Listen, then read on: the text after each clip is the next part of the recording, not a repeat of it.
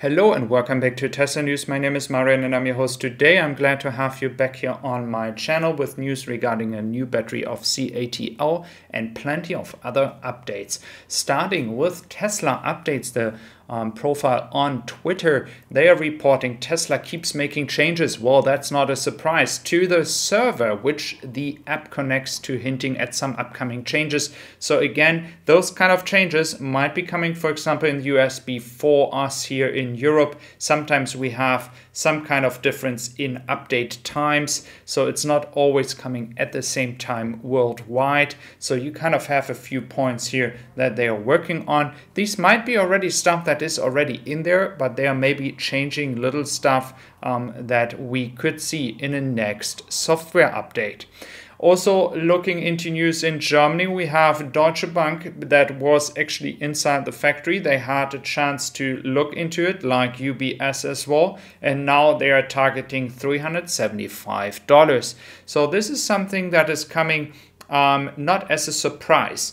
We have seen that many times in the past that people were able to go into the Fremont factory from a company or investor side, or for example from a big bank, and they could see what really happens, and then they are pretty much astonished, and then they just say, well, we're going to increase our price target. And this is what's happening right now here in Germany as well. Tesla stock up by 2.18% in the morning pre-market in Germany. Might be changing once you are checking out this video. So this is as well some good news. Again, stock market and Tesla stock is not everything. Of course, the results are important, but now as we are seeing many ships coming from China, the final push in Q3 is already happening. It's already on its way. And for the German market, I do see a lot of people for the long range actually receiving their cars right now. The delivery times are really shortening here, so I hope this will keep coming.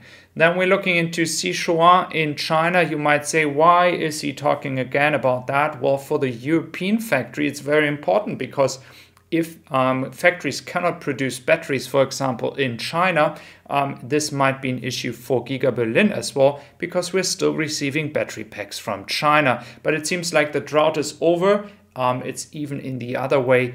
Too much water right now over there, but hopefully this will be solved or be done very soon.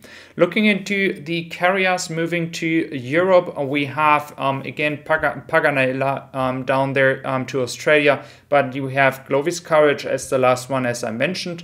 RCC Antwerp, we can ignore that, but Glovis Companion, so if you're from the UK, you will receive in a few days your Tesla, hopefully. Glovis Challenge, Glovis Sunrise, Glovis Crystal, and we also have Glovis Courage, a total of 5 ships still in the Indian Ocean and Chinese Sea, so we are expecting many more cars, even though yesterday we had a lot of VIN allocations, especially people are saying it could be already the Glovis Crystal, so we have to wait for confirmation. Then Tesla seeks to overturn Louisiana's ban on direct car sales, and for all those who don't know what's going on there, it is an issue we have, especially in the United States. Some areas it's not possible to sell directly to customers, which is something that is really frustrating for Tesla. But the lobbying is the lobby parties are so big, they spend so much money to convince politics and governments to make these kind of laws or bans. So Tesla is trying to go against that. Let's see if this is working out. Tesla has been working on that for a long time with different states. If you're from Texas, maybe you can give me an update, because I didn't find anything. If the law that Tesla cannot sell directly to Texas people is still in place, or if they changed that already because Tesla is investing so much money in the Austin market. Then Joe Tickmeyer talking about the 4680 cells. He corrected himself down below. We see a lot of 4680 battery packs, which is exciting as well.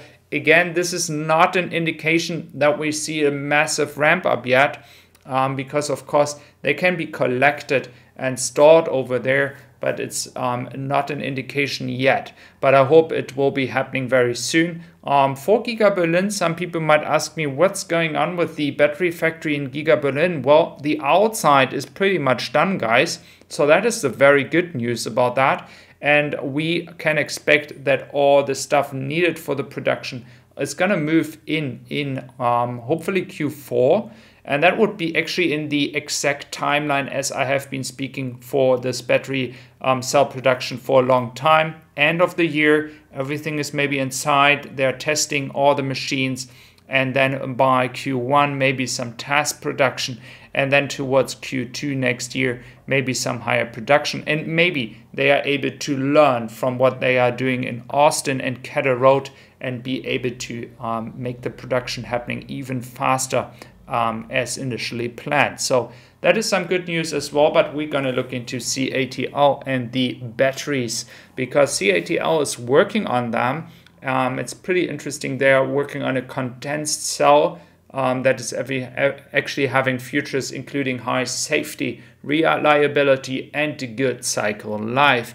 In this case, Wu Kai, the founder of CATL, didn't really specify now what we could finally achieve with this new kind of battery that is supposed to come in 2023. We still have to wait for that. What is the range they are expecting? What's the energy density? What they are expecting? Cycle of life is always a very good and very important part as well. What happens if you charge at a very high rate? Is that going to affect the battery or not? In the middle part, you also see the Quilin battery. The volume production is supposed to happen as well. And this is going to have exceeding 72% of energy density and reach around 255 watt hour.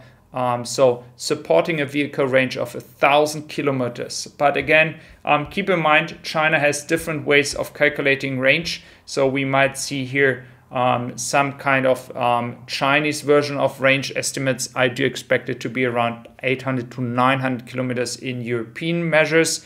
Again, I'm not an expert in batteries, so I'm just providing you with the information. There might be details I cannot really explain you, but I hope that there will be more updates and details what these new batteries will be capable of, a part of the range, but more like into the energy density and of course into the what is the battery all about, what kind of materials they have, what do they use, will they be cheaper or not. So these are all open questions I hopefully can answer you in the coming weeks if we get more details. So thank you very much for your support. If you're new here, do consider subscribing. I would really appreciate that. And I do wish you a wonderful day. Hope to see you back here very soon. Take care.